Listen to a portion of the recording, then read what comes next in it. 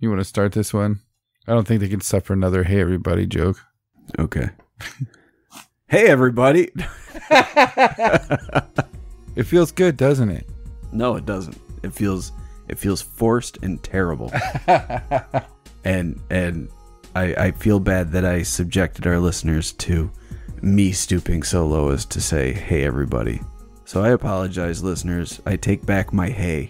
I will not greet you. I'm just pretend none of the preceding seconds happened, and I'm just diving right in. We're talking about the show because you're tuning into the Whatcast, and that's what you want to listen to. You can't respond to my greeting. So by me saying "Hey everybody," that's kind of presumptuous, because what if you want to follow up with "Hey Mike"? But no, because I'm already talking over you like a fucking asshole. So, this is the podcast. This is the Whatcast. If you're a new listener, our show typically doesn't start like this, so I'm sorry. I promise it'll get better. Maybe, probably. Just keep listening. Ignore everything else, and just, if you're listening on a device, just fast forward till you hear some music. That's our intro music for you new listeners, and then the actual show starts after it. This is just the intro that comes before the theme music, but sometimes it comes after the theme. Just listen to the show and enjoy it. Yeah, you're gonna want to listen to the intro to know about who came on. Yeah. So the reason we're doing this intro before the theme music rather than, Yay. and it's been a long while since we've had a guest, and it's fun to have a guest every now and again. So we had Karen, also known as Her Witchy Arts, on Twitter and Instagram. We had her come on to talk about some of her experiences with non-physical entities and ghosts and fairies and all manner of spooky things, and a lot of sidetrack conversations, because again, if you're a new listener, that's what we do on the Whatcast.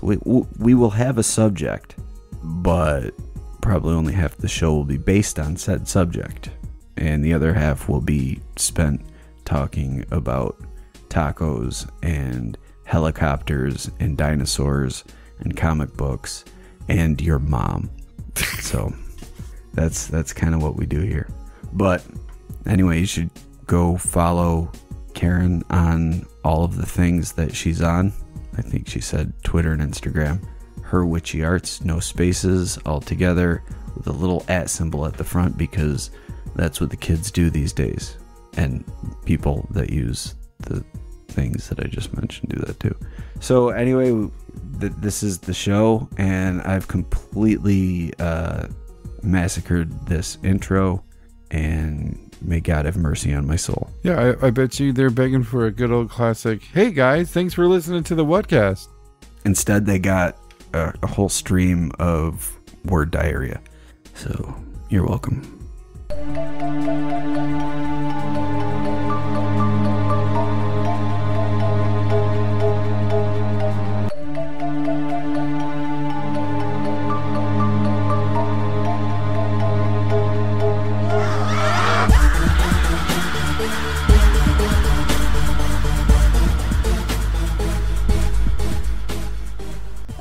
I'm Karen. I'm an paranormal experiencer. You can find me on Instagram and Twitter, both at Her Witchy Arts. And I'm just here to talk about my experiences and stuff. Excellent. Yes, as well as a paranormal experiencer, you are the artist who depicts Mothman my most favorite way I've ever seen Mothman ever. I love it so much. my giant cousin It replica. Yes, it's perfect. He's adorable. Did Mike tell you I made him in Sims 4? No. Yeah. I have to see that. His name is She Matthew. tweeted it out on Twitter. It's pretty good. Oh wow, nice. Yeah, he has a paranoid trait, so he could discuss conspiracy theories with other Sims. Perfect. And he's currently combating a alien invasion in one of the towns. It's like a more recent edition called Strangerville. So that's fun. Man, The Sims has gotten a lot more advanced since I played. Oh yeah. When I played, you could just build a neighborhood and drown your neighbors in your pool. Now you can fend off still alien do that. attacks. Well, it's just a plant, so it's more like It's more Stranger Things. Except nothing is really trying to eat you, though it can kill you. I did see someone else die from fighting the plant, so that was fun. Whoa. I'm trying not to kill Matthew, though. Matthew Pleasant. I'll have to rerun his story and stream it and put it on YouTube or something. Yeah. Anyway, we are deviating. This is going to get cut. Already, see? No, 7 minutes in. It's all staying. I mean, it's kind of, it does fit with the theme. It is a Mothman inspired something, so it's not completely out of left field. Right. Just, slightly off left. Anyway, what do you guys I'm talking about Checkers. Checkers. Yeah. The restaurant or the game? Yes. Okay. Playing checkers at Checkers. There you go. So let's talk about where your experiences started. Was this something that you experienced your whole life, or was there a catalyst that kind of brought the experiences on and kept them around? Two things. I grew up in a haunted house, and spiritual awareness runs in my family on my father's side. My dad was a untrained medium. Things like to come to him when he was sick, and they'd, infect the house and have to get rid of them. That's how I learned how to exorcise things. That was fun. And the house itself had a portal / vortex actually in my bedroom. So that was fun. Right in your room? Oh, no. Yeah, I was in my room, but it was one of those rare positive portals. Like when I would touch it, you could feel it if you knew where it was. And it didn't feel negative. I mean, it was kind of like I guess you could say it was a exit ramp to someplace else, bigger and badder. People just come through and they wouldn't stick around. So just kind of like an overlap area between the two realities. Yeah, like a 7-Eleven. So when you say portal, you're not talking like big swirling vortex showing up on your wall. I'm assuming it's more of something you felt and experienced.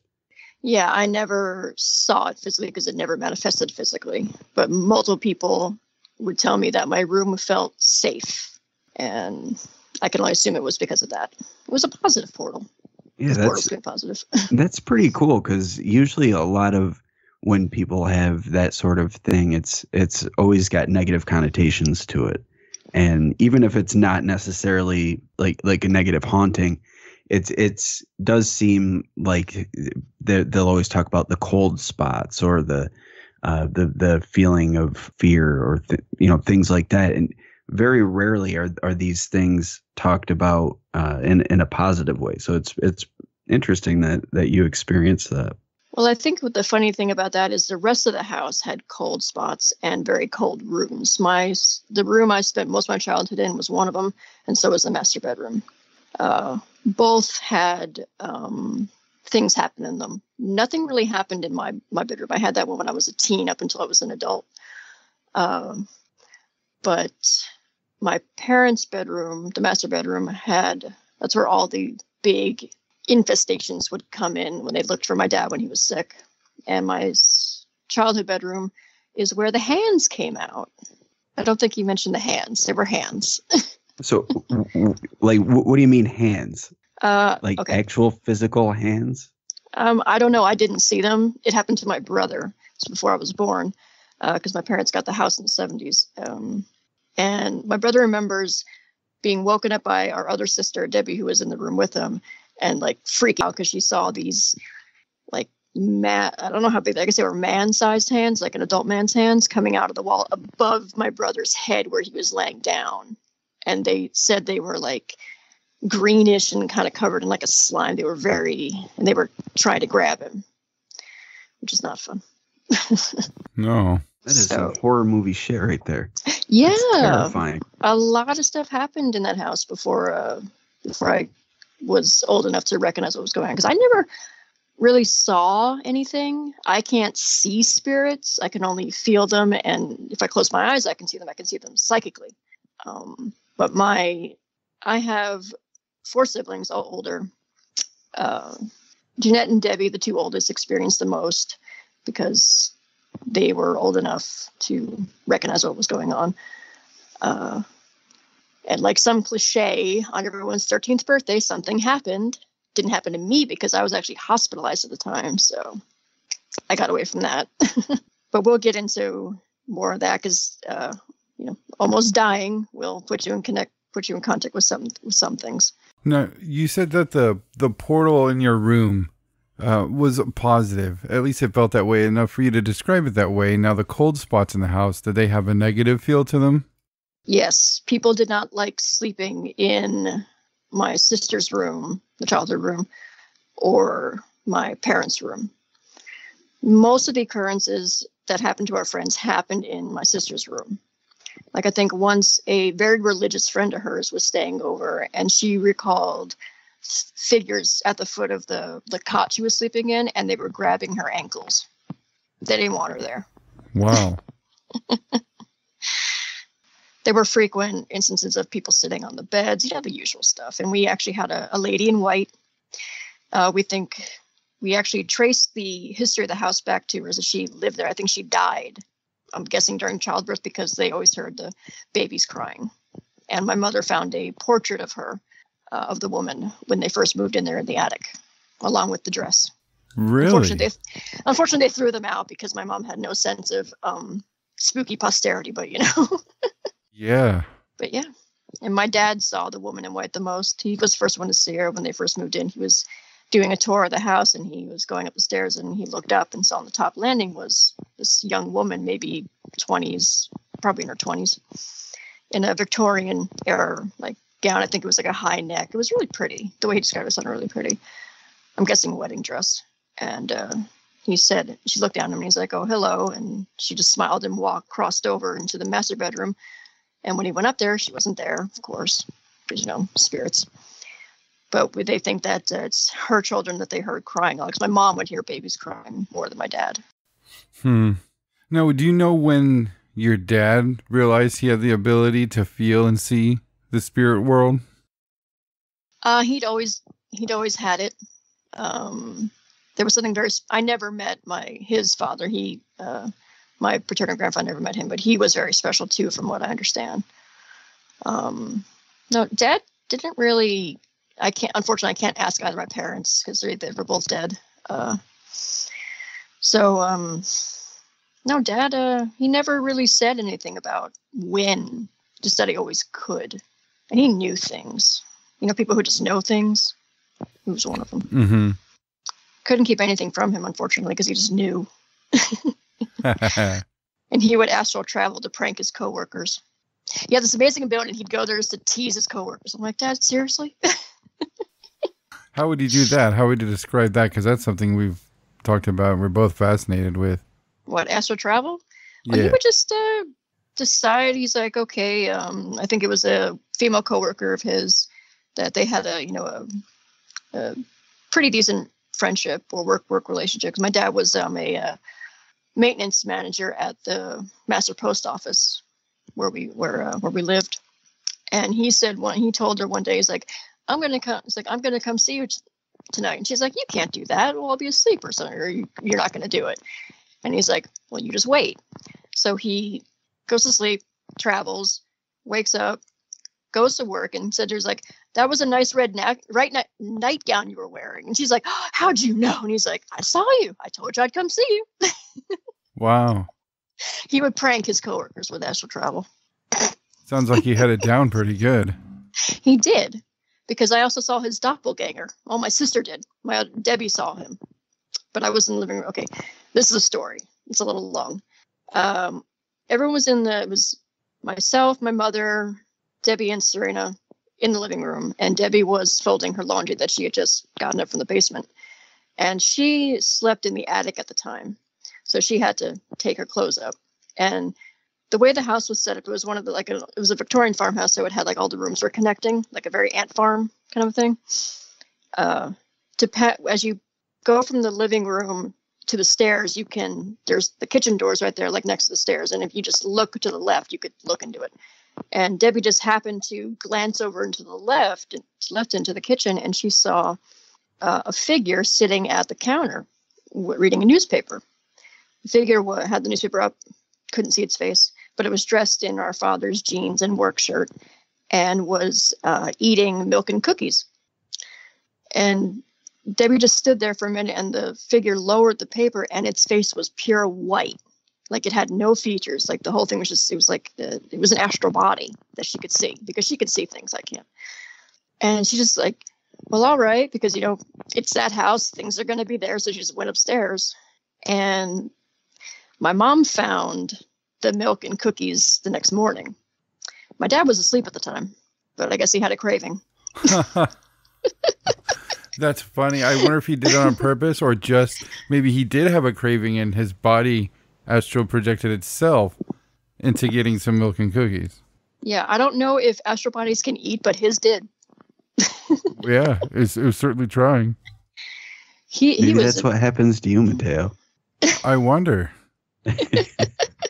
You astral travel to get some cookies? Oh, no, I eat in my sleep all the time. I'll get up and cook in my sleep. That's dangerous. You might want to have a bell or something. Yeah, it is. I have precautions. Goodness. Yeah, it's scary. My sister would sleepwalk. That was fun. I do that every now and again too. Not cooking, thankfully. I just short the circuits in my house while I sleepwalk. What are you doing? Going around with a bat? No, I really have no idea. I'll just wake up in my kitchen and I hear what wakes me up. What pulls me out of it is I hear the fuse go off, and then I'll have this brief moment of awareness, and then I'll wake up the next morning, with no recollection of it until I come out to the kitchen and I see the clock on the microwave blinking midnight. I'm like, oh man, I did it again. Son of a bitch. You must give off a lot of energy while you're sleeping. You should be careful with that. You might attract something you don't want. Yeah, that's interesting, Mike. How many times has that happened to where you've waken up and the power's been tripped? 2 or 3. Wow. Yeah. Recently or in your entire lifetime? It's all happened probably in the last 5 years. It's happened 2 or 3 times. It's not a regular occurrence, but. Well, still, I mean, were you especially stressed when it happened? Did something trigger it? I don't recall. I don't know. I really don't remember. And it's one of those things where, it feels like a dream. So even though I have that brief moment of awareness, it just feels like a dream. And I have no memory of walking back to my room or getting back in bed, or actually getting out of bed for that matter.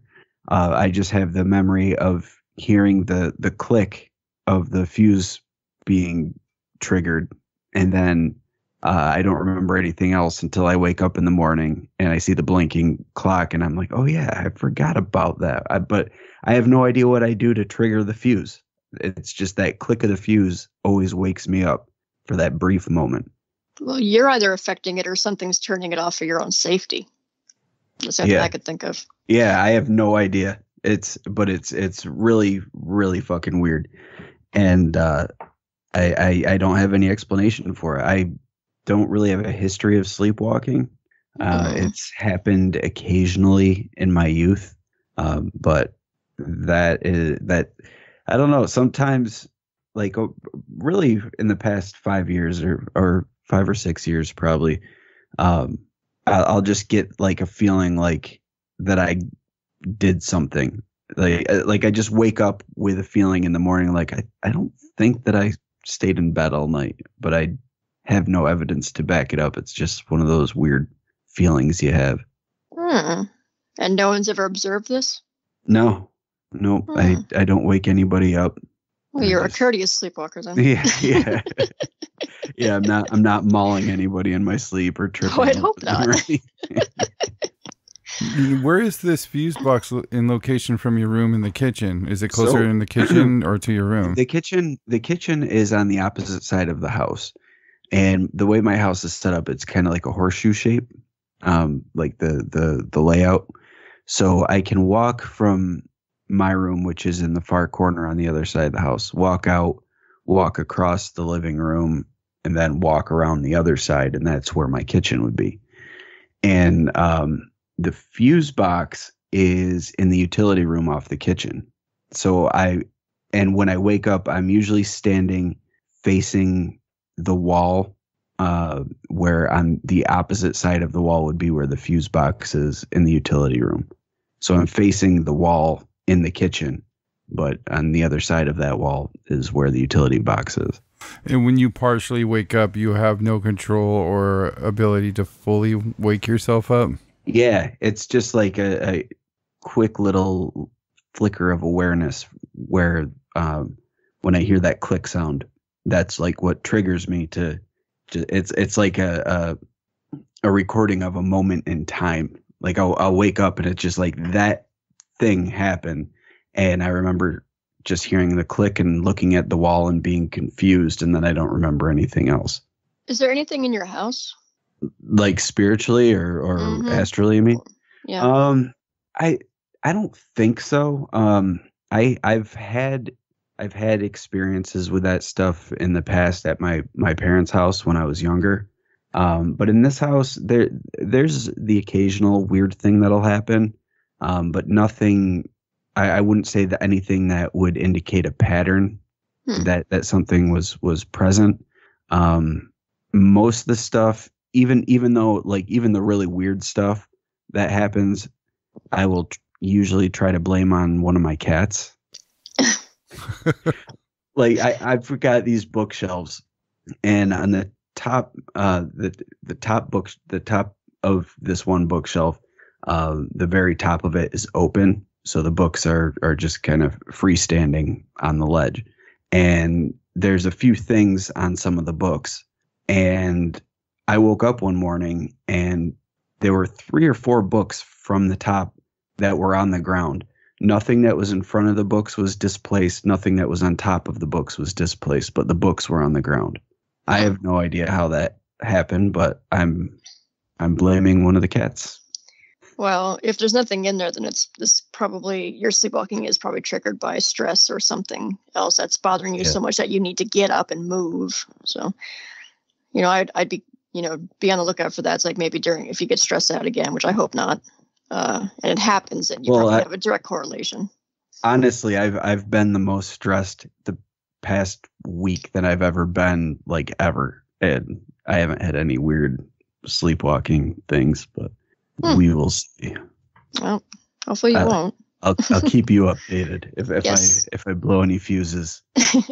Yes, because I can't think of any other reason why. Because sleepwalking is usually psychological, so that's what they say. I do dabble in weird shit from time to time, though, so yeah. Who knows? There you go.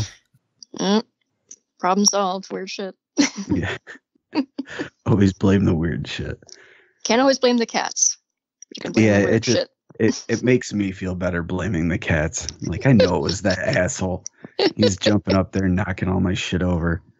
And it's just really weird because there's other times, and it's always weird things knocked on the floor. So that's why I always blame the cats. Even though, like, sometimes it'll be books on a different bookshelf, like right in the middle, just 3 books will be on the ground.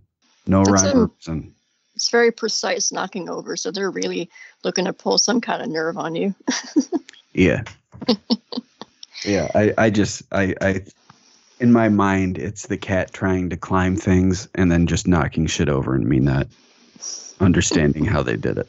It's just some ninja cat shit. Yeah. Your cat's more graceful than mine, then. Mine knocks everything over. Yeah, we're getting off topic. Yeah, it happens.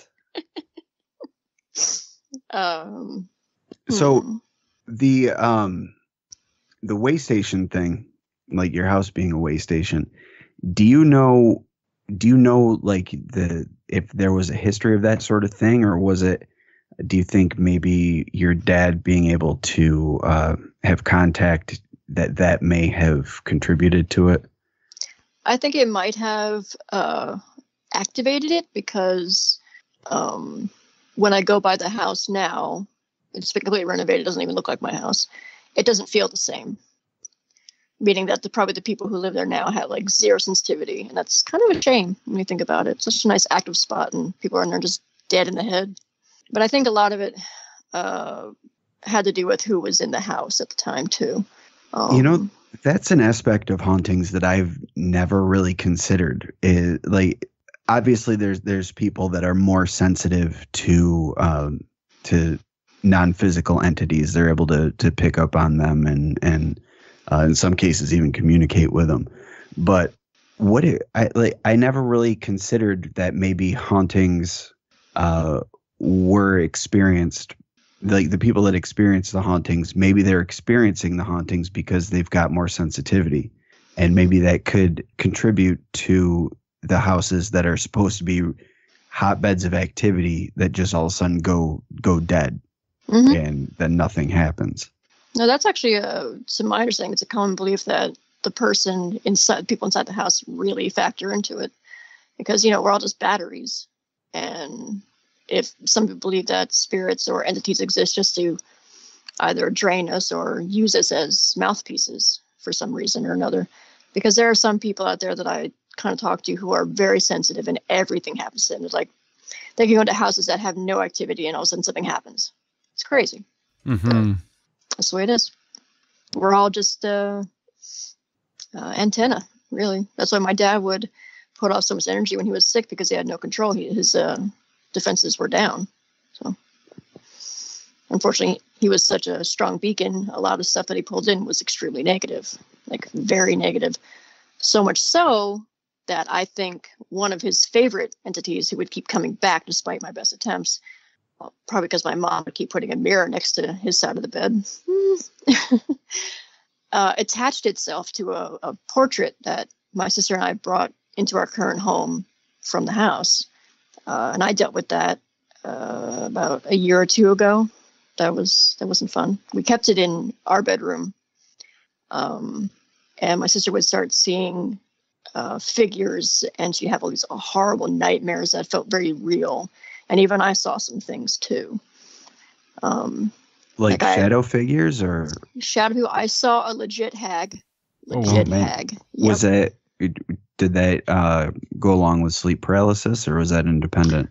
I was in a state of what could have been sleep paralysis, but she was nowhere near me. She was across the room by the windows. Like, I couldn't be sure if I was really looking, because I just happened to open my eyes, and they, when you're really tired but your eyes open for no reason, you're like, oh, hey. Yeah. And then I'm like, oh, that's not cool. I'm going to close my eyes again. Yeah. Like, I didn't feel anything coming from her. Like, she wasn't trying to do anything. But it was like, oh, hey, okay, I'm going back to sleep now. I don't. It's like, too tired for this, too tired. Let's backtrack a little bit. This entity, you said it attached itself to this portrait. What made you think it was the same entity? Would it appear as the same way at the house you grew up with your dad, or? Well, I only associated it because it was attached to an image of my father. And there were other things that we brought in from the house that had zero attachments. What I ended up doing was, after I deciphered what it was and where it's coming from, I took it out of the frame, took it out to the back. I salted it, purified it, and then we set it on fire, because salt and burn. And I buried it in the backyard, and it's still there because the earth took it back. Did that help? That get rid of? Oh yeah, it's stuck now. Like, they'll have to uproot this entire complex before it is released. Mm-hmm. Yeah, I had people give me flack for, quote unquote, releasing it for someone else's problem. Like, well, if that does happen, it's someone else's problem, not mine. Yeah, when it comes to that type of thing, that's the only thing you can really do, right? Mm-hmm.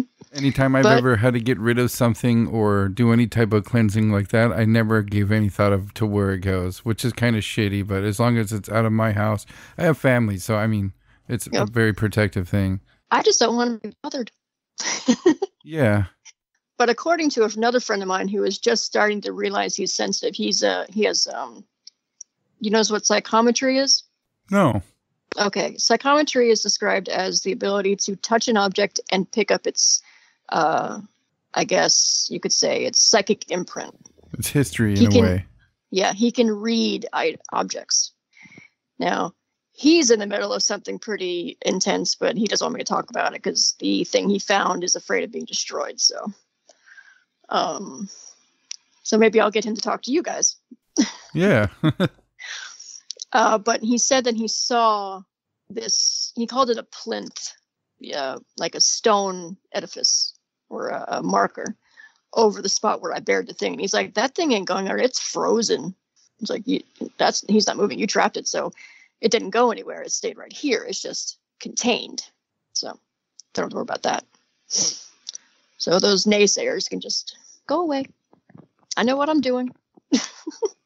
Now, how did it appear at the old house? If it was the same entity, what made it such a negative entity? It was just if black holes could walk, it felt like a black hole. It was just this dense nothing, and it just sucked out everything. Like it was always cold. You could just feel it, and it pulled on people. It felt like like undertow or something. Right. It's very unpleasant.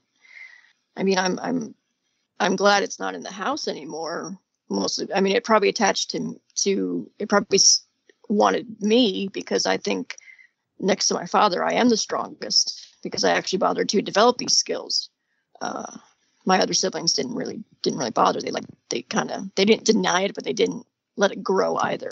I also have a stronger bond with the spiritual because of my connection to death. And that segues into a next series of questions, I'm sure. So yeah, you did mention that you had a brush with death as was it when you were a child or were you a teenager? Bit of both. In that magical, but I was 12. Okay. What happened there?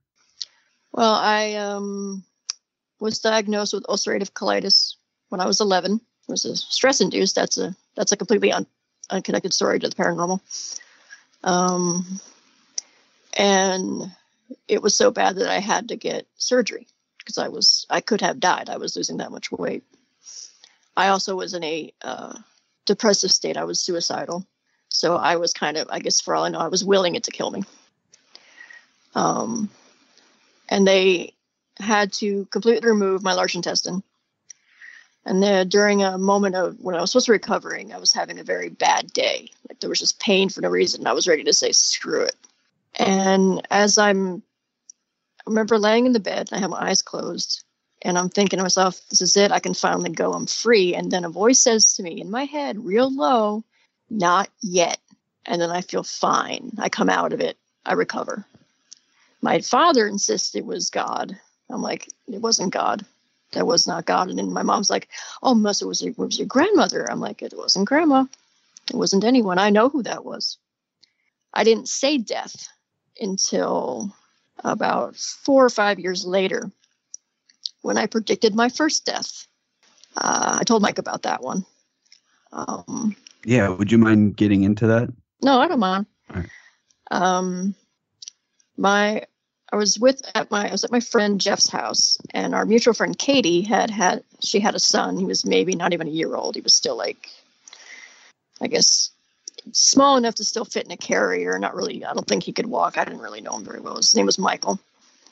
And Katie ran off to do whatever. She's a teenage mom. She's not going to be the most responsible. And she left Michael with me and Jeff. And Jeff and I are just literally watching Michael in his carrier sitting on the dining room table, and we're just talking. And then out of nowhere, like in a pause in the conversation, I look at Michael and I'm like, he's going to die, and Jeff's, I don't remember what he said, but he was a pretty weird kid too. So he's like, well, I hope not, And 2 weeks later, Michael died of a crib death, which was really unfortunate. And his mother, for years and years that I had her on Facebook, would mention the anniversary of his death. And I always felt so bad because I'm like, what if I had told her, would have made a difference, But yeah, what do you say to somebody who says that to you, though? Yeah, and I'm like, but she did become a better mother. But I wish it didn't have to come around that way, because that kid didn't do anything to anyone. And I know you can't avoid SIDS, but still. Yeah. Yeah, and then I'm like, oh, it's like, why would I know that? And then I started putting two and two together as I got older, because I began to feel stronger around funerals, funeral homes, or people who were dying. According to some people that I know who are similar to me, it's psychopompic behavior. You guys know what psychopompery is, right? I do not. Okay. Psychopomps are people who usher the dead over to their side. They help people die, or they help after they're dead. But people who have psychopompic, I guess, abilities gain energy or strength from the energy put off by things that are dead or dying. So if there's a large, like say there's like a large funeral going on at the nearby cemetery, I feel like I'm drugged. It's kind of crazy, but it feels like a drug. And I'm like, and it always happens when I'm driving. I'm like, this is not good. This is not good. I was like, oh, I'm going to pass out at the wheels. It's kind of, you get kind of hazy. It feels good. It feels like good morphine. It feels really good. Interesting. I mean, obviously, it's not something I seek. Just but when it hits, it's like, oh wow, that's kind of nice. It's just it's a rush, but it's the kind of rush that you just kind of want to lay down and enjoy. But yeah, that's one thing I can do. And apparently, I also have the ability to make deals with death. I don't use that very often because it always comes with a penalty. Anyone who tells you that this universe doesn't have a balance has no idea what they're talking about. Life for a life, basically. If something has to die or something has to live, something has to die. First time I did it, I had a pet rat, Nizumi, and she wasn't doing very well. And I remember just saying to the air, it's like, please let her go. She died the next day. Now that could have been coincidence. And that's what I thought at first. I'm like, oh, all right, well, she's not suffering anymore. I guess she was going to die anyway because she wasn't doing well. And then my dad got sick because he had congestive heart failure. So he got pneumonia fairly often. And I wasn't ready to let him go. And I remember sitting in my basement, which is where my computer was. And I'm saying like, it's like, if you just let him live, it's too soon. He can't go yet. And almost as soon as I thought that, I heard a scream outside. It was coming from my neighbor's house, Carly. And I go up to the porch and I look over and she's on the ground in the road holding something. And her husband's with her trying to get her off the road. Carly had two pet chihuahuas, Peanut and Butter. Peanut was her baby. And unfortunately, it was Peanut that she was holding. He had been struck by a hit and run. My dad lived for a little while longer. So I always felt kind of bad about that too, because it was a good dog. And at that point, I was like, this isn't coincidence. I can't use this as lightly as I have been. Not that I ever did it lightly, but it's harder to ask for a death than to ask for a life. Because when my mom was, everybody wants to hold on to life or people they love, and very rarely are they asking for the someone that they know or care about, or even really a stranger, just as wishing death upon them. It's I mean, like you said with your pet when it was suffering and you just wished for death. I've seen that before as well, but at the same time, it's never like, especially with people, it's never genuine. Like, you want their suffering to end, but you don't want to lose them, and you want some middle ground where everybody can be happy, and it doesn't work that way. Well, that's a nice thought, but it's not realistic, and that's what I don't apply to that to myself, because my mother had really bad dementia. And it robbed her of everything she was. Like, she couldn't speak, and she was a very chatty person, before. And to see a strong, independent woman like she was to be reduced to basically a toddler, I wanted her to be able to go because she would be free. People don't realize that when they wish for someone to live, they're wishing them to live for them, not for the person. Right. Yeah. The want for someone to live is a selfish thing, and that's okay. But It's just human nature. yeah, but it also shouldn't be a bad thing for someone to wish for release or hope that the person, because if you love them, you want them to be be in less pain, right? I mean, that's always what I thought.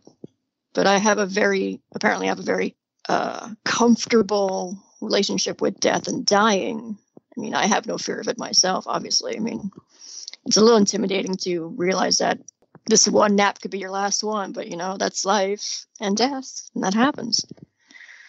And given my health condition is not much better, so I could pop off from a stomach virus. So that's really terrible. But you get real comfortable with the idea of it, and the best you can do as someone in persistence to make sure the people who are living are, cared for, through death planning. But I don't really talk about my connection with death very often because a lot of people think I'm full of it.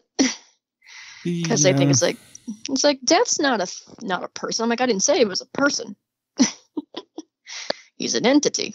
Yeah, I went through that with studying serial killers a little bit, and it got a lot of raised eyebrows when people see your book collection, and you kind of, I don't know, I never felt like I had to tell anybody that I wasn't glorifying them at all, but I just felt it was something, that's an aspect of humanity I think everybody should look at. Mm-hmm. Because you never know. Yeah. And it's like, what drives a person to be that way? And you want to know. It's the thirst for knowledge. That should be normal, but it's like, oh, serial killers. Oh, you freak. And it's like, no. Yeah. I don't know. That's just part of that game. I got to read about that and know about that as well if I'm going to study that. Mm-hmm. Scared of it or not, it's something that happens. Yep. Yeah, that's what happens. But those are most of my death things. I do have a rather nice altar to him on the top of my desk, which I can send pictures to you guys later if you want. Yeah. Got some bone replicas up there, some stuff from Spencer's because they always have the spooky stuff. And Halloween's my favorite holiday. Lots of opportunities to redecorate. All year round. Keep it up. All year round. Keep it spooky. Yeah. We've got Halloween decorations up. Like not our house is not a Halloween themed house, but there's certain things that were Halloween decorations that we keep up year round. And like we've got skull garlands. Oh, cute. Yeah, things like that. And I've got I guess it's not really Halloweeny, but kind of in that vein. I've got the replica doll of Blade from Puppet Master. Oh, sitting just above my TV in my living room. He is unfortunately the only recognizable one from that series. Well, he's the coolest one. Well, he is the coolest one. That's why people remember him. Yeah. Well, we also, my sister and I are witches, so we celebrate Samhain. That's Halloween for you plebs. So we have a lot of spooky Halloween decorations that we put up, like a candelabra with spider webs on it or something, for when we have dinner on the 31st. So that's nice. Yep. We always have a really good setup. Like I'll take I have a really nice large figure of Death who wears a Anubis necklace that has a bit of my father's ashes in it. I take him and he's usually the centerpiece. It's very nice. Very good. So October's a big deal for us. No, I have to ask you, as somebody who does these things, practices these things, is knowledgeable and in the spirit world and stuff like that. I was having a conversation with an older gentleman friend of mine who's from the Middle East. Unfortunately, talks a lot about the troubles over there, and he sticks to the negative a lot. And one thing he said to me I found very interesting. With all these people who are shooting everybody, all these random shootings, he says I just don't understand why people aren't concerned about their spirits anymore. These guys get arrested and they go to jail and they don't really care about that. Do you think people are spiritually deaf these days? Spiritually deaf or dead? Just dumb, maybe. Oh, absolutely. Everyone around here, anyone who takes that sort of thing so lightly is I don't know why there's such a rash of people just murdering and killing. I mean, we can blame the political environment, which doesn't help, but there's just so much hate, and it spreads. It is like it infects the astral, and that can affect people's brains. But in terms of spirits, as in like salvation, is that what you're referring to?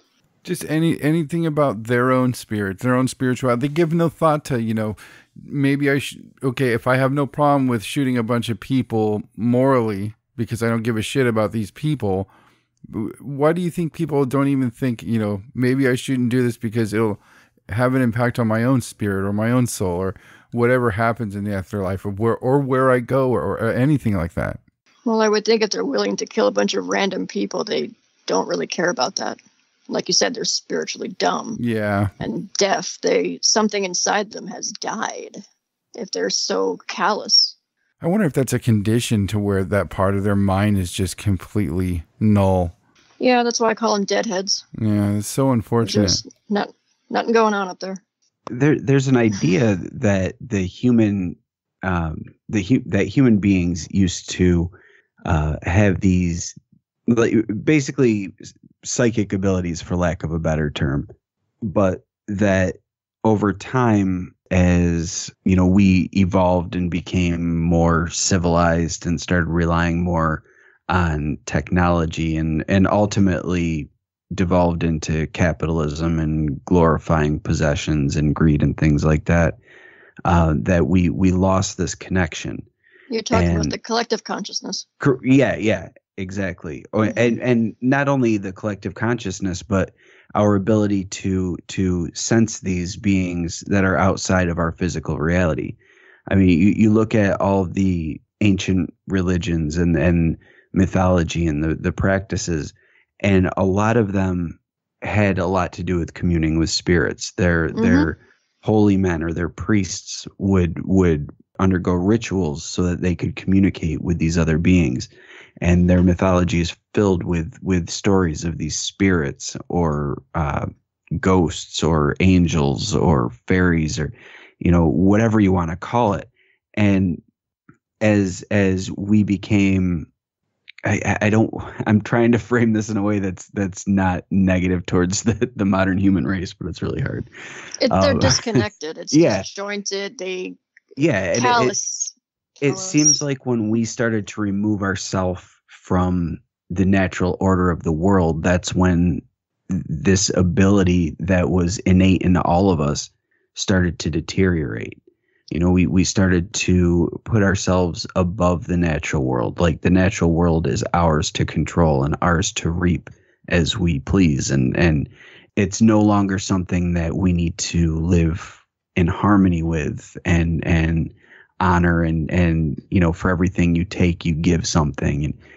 And now it's just take, consequences be damned. And we're here to make money. We're here to do our jobs, and we've lost the connection. And I think with that connection that we've lost, I think that kind of makes the average modern human kind of look down on those people that have these experiences or have these abilities, because it's so outside of the norm now.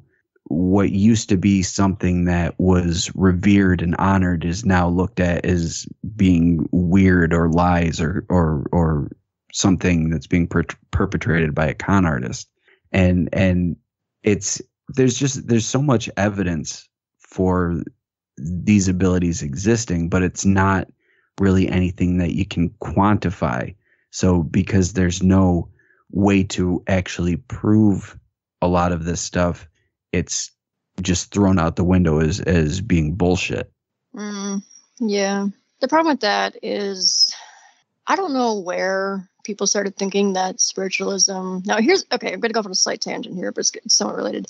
And do you also find it hypocritical for people to be religious, but also laugh at the idea of spirits and entities and ghosts and whatnot? Yes, it drives me fucking bonkers. I can't stand it. It's like, okay. So you're telling me that you believe in an invisible man in the sky who, for all intents and purposes, is a bearded white man. This should tell you something. And yet you think that grandma over here is just going to go to heaven and never be seen again. How is that respectful to your grandmother? Wouldn't you want to see her again? Just to say nothing about the belief in angels either. Like, what do you think angels are? You believe in angels. Are they just these magical things that are created by your God, or is there more to it? Well, I think angels actually are I believe angels, demons, and fairies, and as a consequence, aliens, quote unquote, aliens, are of the same planar family. Yeah, absolutely. And this is something I've been rallying about for years now. So whenever I say angels, I usually say angelics. I do communicate with some angelics, but they've fallen by the wayside because I do use them as a protective chant, though. I have 5 of them. It's Azrael, Michael, Cassiel. Azrael, Gabriel, Cassiel, Michael, Lucifer, if you can believe it. Even though I know Lucifer is just Samael, but semantics.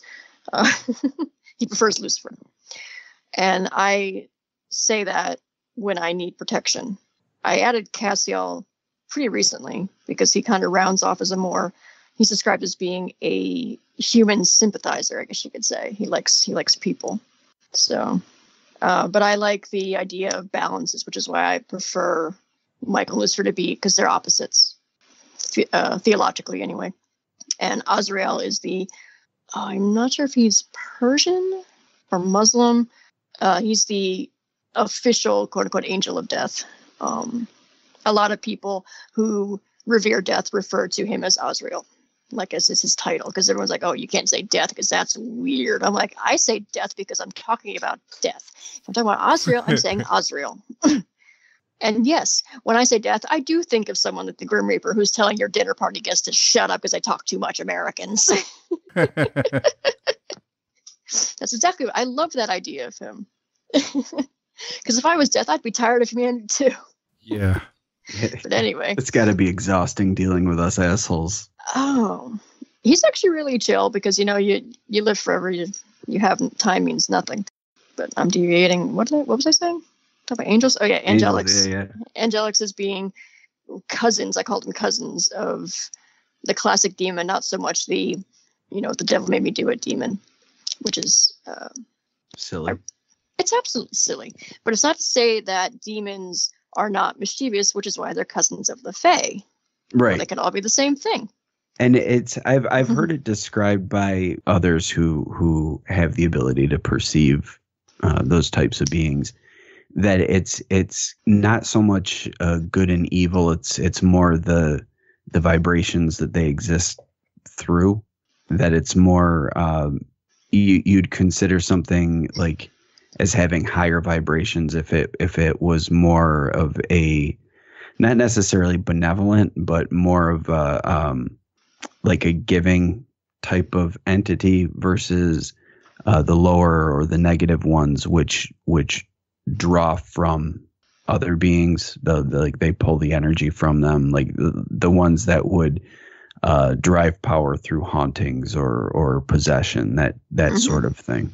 Well, I have had a truck with fairies before, a lot. And I will tell you that you're right, none of them are quote unquote good or evil. However, you can charm any fairy by just simply, don't just take, make sure you give. It's good to favor them, like leave little gifts for them, because you'll get goodness in return. But in reference to purely negative entities that are out there to, ruin your day, they definitely exist. Where was I going? You'll find I do this a lot because I have a lot of thoughts on everything. That's why I need people to direct me. I do the same thing. I'll go on a rant on the show and then I'll forget why I went on the rant to begin with. And it's like you asked me a question and I just answered something you probably could ask me later. What was the first question? yeah, exactly. Now, to get to my point, what was my point again? I forget. Exactly. What was my point? What was the point? No, I'm legit asking now what we were talking about. We were talking about, well, you said something about Yeah, the not being. positive or not Yeah. positive, but higher, lower entities. Oh yeah, there's definitely levels. I know a couple people who have claimed to have been in communication with demons, usually the lessers, because the lesser ones will lie their heads off to you just to sound impressive. Yeah, because they're coming through like no, seriously. I know everybody else says this, but I'm Satan. That's me. Totally me. And I think a lot of because in a lot of cases you will hear they'll mention Satan and Beelzebub and all the classic devil names. And I think it's just because they know what will trigger people. And they're like, you know what? We're aware what those names do to people, especially people that are aware of Abrahamic mythology. So let's go with these hoary old chestnuts and get them to buy into our bullshit. Meanwhile, my name's Lewis, and I'm really a big geek, and all the other demons kick my ass. But when I'm talking to you, I'm fucking Satan. It's like, you're in a different city, and you're I'm like, the no. granddaddy of them all, motherfucker. It's like, oh really? Well, then do this. I'm not in the mood. Yeah, I'd rather not. It's like you just need to. It's like, how dare you judge me? It's like, how dare you try to trick me? But I'd rather have dealings with Lewis, the demon nerd, than anyone else. Yeah, I bet he's a swell guy when you get past his rough exterior. He's got too many wedgies in demon school, and he's taking it out on us gullible humans. Can you blame him? He just wants to make balloons. That's all. That's his. Yeah, he's Poor Lewis. He's a balloon artist. Oh man, that's a picture waiting to be drawn. I might have to do that. A demon making Lewis the balloon artist, and like a Lord of the Rings T-shirt or something. Yeah, gotta be taped up glasses, everything. Poor Lewis. So I'm kind of curious because you were talking about the your old place, your parents' house being like a way station, yeah, and with in over the history of the show, Mateo has talked a lot about his experiences and how. Didn't you describe your mom's house as like a way station? Yeah, that's exactly the word I use for it. It's just a place where a lot of spirits come and go. There's not too many that are familiar. I don't think I've ever had one feel familiar to me. It's always something new, and it's just a constant thing there. Like I've said before, it almost feels noisy being there. It's very stressful. Oh, I'd like that. I miss it. I hate how dead it is here. There's like nothing going on really.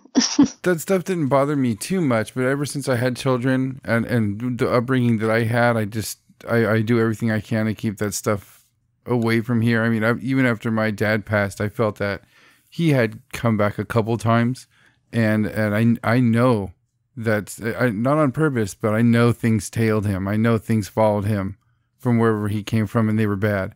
I knew they were bad, so I even had to do things and tell him, I'm sorry, but I'm closing whatever way you're using, and I allowed that to happen until I had my children. And I was like, that's it. You got to do something when you find sewing needles, lighters, and thumbtacks in your, 2 months old crib. You're like, no way. Oh, that's fairy activity. Really? Actually. Yeah. Just put some bells up. You'll be fine. I'm serious. Bells. Fairies don't like bells. That's interesting. That's good to know. Mm-hmm. I mean, my household is open to the fairies, so I don't have any iron or bells in my house because it's rude.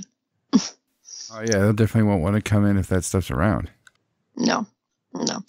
But it does sound like fairy activity, even if it's spiritual activity, bells will help.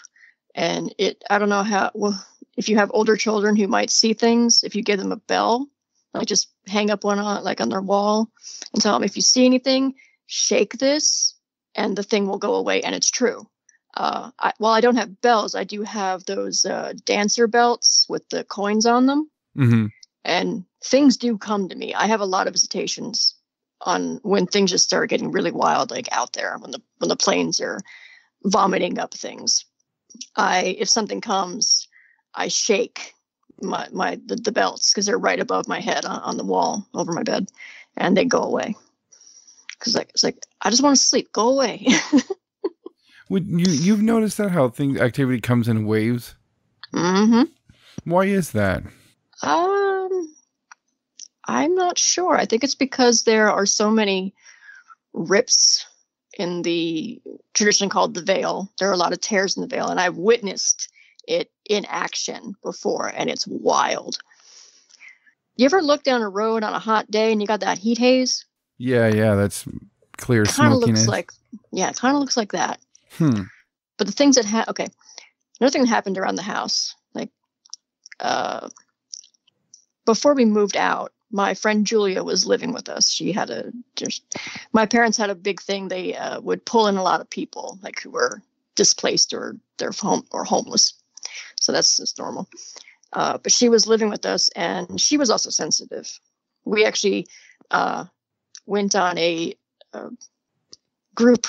We had a couple of friends. This is a mild deviation. We had a couple of friends who were having attachments, and we were literally called in to get rid of them. So that was fun. That was my first psychic battle. That was interesting. But moving away from that, Julie and I were sitting on the sidewalk in front of my house, and the house on the left used to belong to an old woman, Miss Higgins, and she had died, and the house was actually currently abandoned at the time. And I remember, and Joy just sitting there, and it's really warm, and we happen to I look over at the Higgins house, and I'm like, Joy, do you see that? And she looks over, and there's like this arcing heat haze that comes from the backyard and splits through the Higgins house, making it look warped, like if you're looking at the bottom of a glass or something at something. And it stretched over to across the road and cut off in there. So it was like being in like a dome of weird. And when things would across the way there's a cat, and it passed from the division where the heat haze stopped and the dome began. And when it came through, we couldn't see it anymore. We didn't see it again until it popped to the other side where it stopped. And we heard fairies singing. And it was amazing. And that heat haze lasted all summer. I call it a heat haze, but it was a split. It was a bubble of. It doesn't surprise me that it was encompassing my house all the way to the backyard where we heard the singing. I mean, I don't know where it cut off. Like, I don't know if it was behind the house across the way, but we stayed in that bubble all summer, and it was just so much happened. A lot of activity. Some circles that I used to roll in would actually predict when there would be large, I believe cryptozoologists refer to it as a flap, which is a silly word, by the way. It's like, well, there's flaps. So it's like, why do you call it that? Stupid. Yeah, there's got to be a better word. There has to be. I discovered, I'm like, did you just, it's like, oh, well, when Mothman shows like a Mothman flap, I'm like, why? Because he flies? No, this is what they call it. I'm like, well, that's dumb. Call it an occurrence or a pattern, not a flap. Mm-hmm. Like, I start flapping my hands around because this is what it makes me think of. There's probably going to be some cryptozoologists hate after this, but whatever. But they could predict when there would be massive shifts. I think one happened in 2015. I think last year too. These are just things I've noticed. I haven't spoken to these people in a long time, but they would be like, just like at this point in time, there's going to be a massive explosion of spiritual activity, and then it'll go away again for a while, like locusts will only come out every 7 years. Kind of like that. It's weird. I think astrologists can pick up on it too, but I don't know. I don't think it's necessarily an astrological, I guess, trigger. It could be, but. Now, we had a friend on a while ago who talked about these little people is what they call them. She's on a reservation in Canada where she was seeing these things, and she said they were responsible for pesky things that would go on in the house, typical poltergeist stuff, moving stuff, and just taking things. What would you describe that as with your knowledge? It was interesting to hear her, from her relatives and the natives of the area and how they described it. But what would you describe that entity as? Something that's just moving shit, hiding shit? just to me, that all sounds like just fairy activity, because if they're little people, traditionally people refer to the fairy as the good people, the green people, the little people. And especially in, is this in a American reservation or a Canadian? Canadian. Canadian? Oh yeah, those cultures are going to have a lot of those little piskies. I've heard a lot about the certain areas up there that have pretty much that little people who come in, and I guess you could call them almost brownies, but not really. Mm-hmm. Anytime I hear of any kind of infestation of similar looking entities, I'm like, well, that's fairy activity. Because there's so many, they're not spirits in the sense that they were people once. Although I think I read somewhere that some cultures believe that certain people in tribes or communities do become these things. Wow. Think of how the Wendigo is formed. Similar concept, but less, I guess, malignant. I couldn't tell you what cultures. These are just passing things that I read. I absorb a lot, but I don't remember half of it. Yeah, same here. It's a curse. I hate it. Mm-hmm. It's like I can retain only so much. So what attracts fairies then? Because it's a lot of people complain about this thing. It sounds like half the people who say they have a ghost are probably dealing with fairies. Yeah. I don't know. If one thing, if it's reservations are usually their protected land. Are you talking about like native reservation, or like a reservation as in like forested land? Like a native reservation.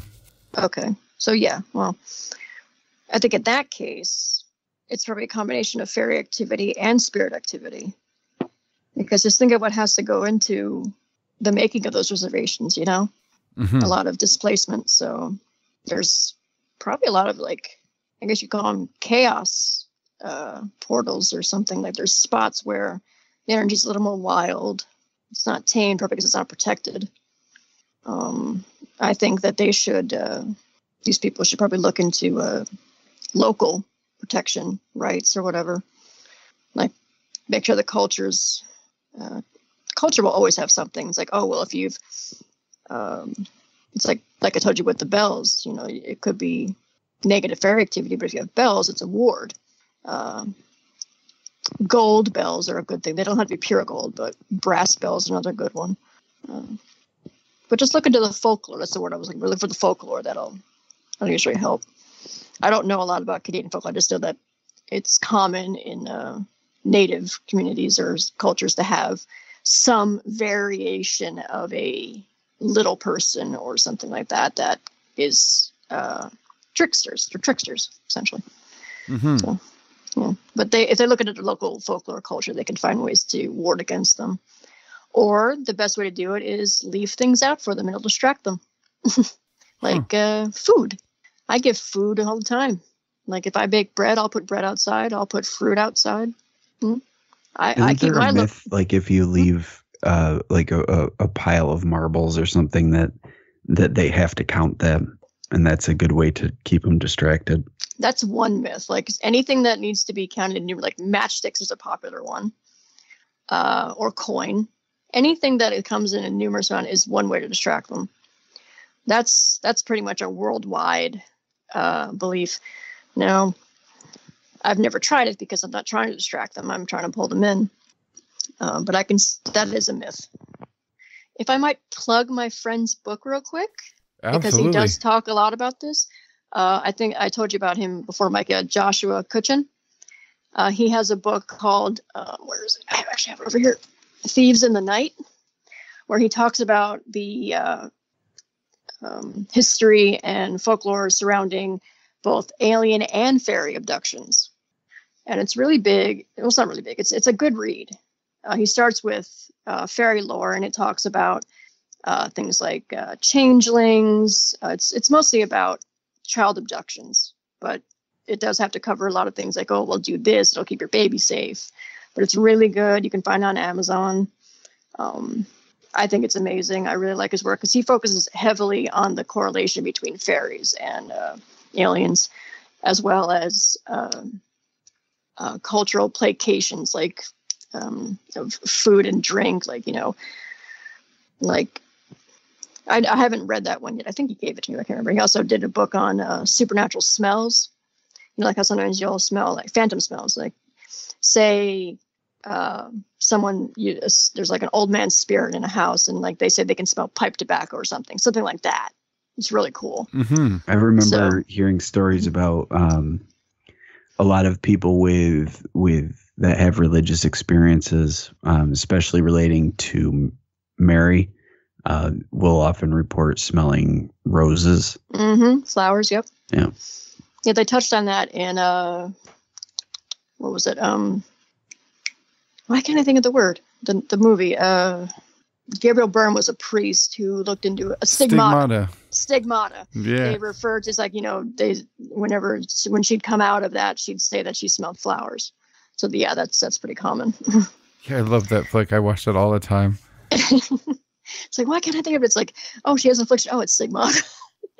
Well, Gabriel Byrne, I'm a big fan of his, so I remember him being the detective in that movie. Was it Patricia Arquette? I can't remember. I think it might have been. Yeah, it was. Yeah, okay. Okay, so memory's not that terrible. But yeah, that was also a good one. Yeah. I like that one a lot.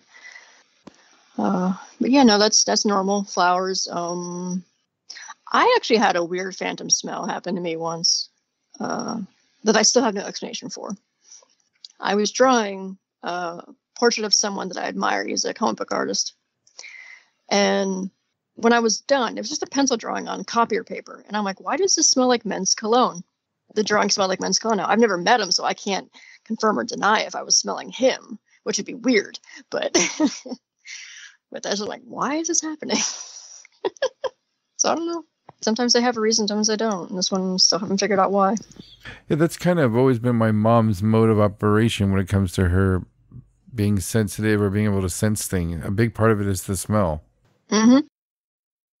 She was able to identify when my dad came to visit her after he passed away, because he had a cat that had a very particular cat litter. It was very floral. Well, she had a spiritual cat. Yeah, exactly. Whenever, like, my dad still floats around, and he was a heavy smoker, so I'll smell cigarettes. And my mother, because she passed only in March, so and we have a portion of both their ashes on our house altar, so they have a link. They can come and see us whenever they want to. My mom came to see me not long after she died, and she sat on my bed and moved some of my hair behind my ear like she used to do when I was a kid. And I smelled her perfume. I smell it sometimes. That's I know she's awesome. around. Yeah, that's got to be her around. Mm-hmm. Yeah. I felt bad that I had to. I don't know how else to put it, but I don't think I banished my dad from coming around or anything like that. But I'm glad he listened to, when I told him he couldn't come around. But I wonder if he would come around normally and visit, without any attachment. It being some type of positive experience if he can control it, I guess. Well, as I'm saying, he might not be aware that he has attachments. Mm-hmm. And that's one thing I said, when I had to talk to him about it. I don't know if you're aware. I know that if you were, you wouldn't want to come back and bring anything. Were you able to determine where he was coming from? No, not at all. I just, there was the way that happened is that there's a few things that were very specifically related to him that would happen, certain things that I'd find pulled out, and I'd be like, okay, that's probably my dad, So I wouldn't worry about that. But there's a few things that happened that were scary, that were very negative. I remember sitting in our kitchen at where we were living at the time, and there's a back door in the kitchen that led outside, and we had it open slightly. And I was sitting in the kitchen with my wife. We were by ourselves, and it was like a row of men had sledgehammers every 3 feet. And it started from the very front of the house all the way down the side of the house along the kitchen wall and stopped at the door, and the door swung open really hard when it got there. And wow. And yeah, I got my normal feelings, and I knew that was bad. And then just more stuff with finding weird stuff in the crib and just odd sounds, all the normal stuff. And I told him, after that, when I felt he was around the next time, I told him, you got to get out of here, and he can't be coming back. And I told him, if you didn't know, that I'm sorry, but just the fact that you didn't know means you can't come here. Do you have anything that used to belong to him? A few things. I have his ashes. Okay. What you can do is create a specific barrier for him that will kind of that will permit him but no one else. Oh, wow. Mm-hmm. Yeah, those are specific wards. The easiest thing to do is obviously to have something of theirs, and you do. Like, usually I'm a big fan of sigils because they're very direct and they're simple, and you can hide them real easy. But what you could do, this is just off the top of my head, take some coarse salt, like kosher salt, if you don't mind taking some of your dad out. Yeah. You can combine it with the salt and like line. I mean, I don't know how many times you open your windows, but you can also put it in like a little bag and put it over each portal of entry, like the doors, a window, back door, closet doors, anywhere that could be considered a liminal space, which is any between spot, because that's how things get in. Then that, while you're, like I would say, put it in a mortar and pestle, and as you're grinding it, speak your intent, feel your intent. Said, it's like, only dad is allowed in. Say his name. If you want to put, take his name, put it into the mixture so it knows exactly what it is. You can put your own blood in there because you share your own blood. Though blood magic is a little bit tricky. I'm just saying that's one of the ways to strengthen it. But the salt is to keep the bad stuff out, and the ashes is for your father to get in. This is just off of my head from things I've done, because I've made people specific wards before. But if you don't feel comfortable learning just me, just ask other people. I'm sure you know other people who are magical or knowledgeable, but that is one thing you could do. But the best thing to keep things out is always put above doorways or in windowsills. Like, I salt my doors and windows because things do come in. So I even keep a bowl of salt in my living room to keep things to suck up negativity. Nice. But that is what you can create a ward space. Now, this is an example. There are other things you can do, like if you have like a T-shirt or something, or any kind of an object, like you can create spirit-specific wards that keep the negative out and only let the person in. It's also possible when you've told your dad that you can't come here anymore, you told the other things they can't come in. So who knows? Yeah, because pretty much everything stopped after that. So that's really all you have to do. It's like, you're not allowed in here. You need to go. That's like all you really have to do, especially with entities like non-human spirits. It's like when you have a demon's name. You guys talked about this. I listened to that one about Pazuzu and Solomon. Yeah. But when you have a demon's name, you do have control over it. When you have anything's name, you have control over it. So you could even say your father's full name is allowed in here, and that should be enough. But, I'm sure you can figure it out. If you still want your dad to come around, to see your kids, it's probably the only reason he was there. He wanted to make sure his grandbabies are okay. So, that's something you can invite him, as long as it's only him. Yeah. Well, Karen, we don't want to take up any more of your time, but I mean, I could talk to you for hours. This is fantastic. No, I don't have anything to do, and I don't really get to talk to anyone about this kind of stuff, to be honest. I mean, besides my sister and a couple of friends, but I don't really see them very often. We definitely would love to have you back on, and we've, over the years, acquired our resident shaman and other things, and we'd love for you to be our resident witch expert. I don't know about expert. I know enough from a lot of dabbling enough so I can talk to you guys about the dead and dying until the cows come home. But I'm also really good with fairies, fairy lore.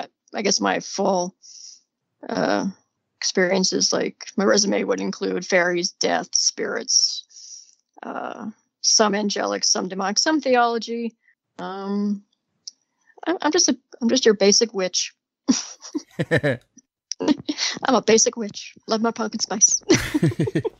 I actually don't. I hate it. It's disgusting. Where can everybody reach you if they like to get a hold of you? On Twitter is probably the easiest. At Her Witchy Arts. That's one word. And it's the same thing as Instagram. If you want to look at my art or pictures of my cat, because it's mostly just my cat. Everyone loves cats. Yeah, that's really about it. I'm really easy to get a hold of because I don't do anything. Same here. No, you guys have lives and jobs. I don't have any of that. Half of us do. Oh, who are you calling a deadbeat? Me. I'm the deadbeat. He's got the life, I've got the job. Yeah. We split it. Okay. Well, balance is good. Yeah, I'll see about getting my friend Mike in here, and maybe he can talk about his psychometry and what he's been doing. That would be fantastic. That's a story. And maybe my friend Noelle, she's also a witch. She's really good. I could pull on a lot of people for you. All are welcome. Yes. Well, thank you again for spending the time with us. We really appreciate it. Hope I didn't ramble too much and you've got 45 minutes of material. Absolutely. Yeah, more than that. There's no editing needed on this one. This is fantastic. Absolutely fascinating. Hooray. Great. Well, thank you so much again, and you have a good evening. You too, guys. See you on Twitter. Absolutely. Good night. Good night. Night. Thank you for listening to the Whatcast. You can find us on Twitter, Instagram, Facebook, iTunes, and YouTube. Enjoy the podcast. Get yourself a Whatcast t-shirt or a sticker pack. Who was that dude on that one episode? Try the links in Homie's page. All this and more can be found at www.thewhatcasters.com. Thanks again for listening and have a great week.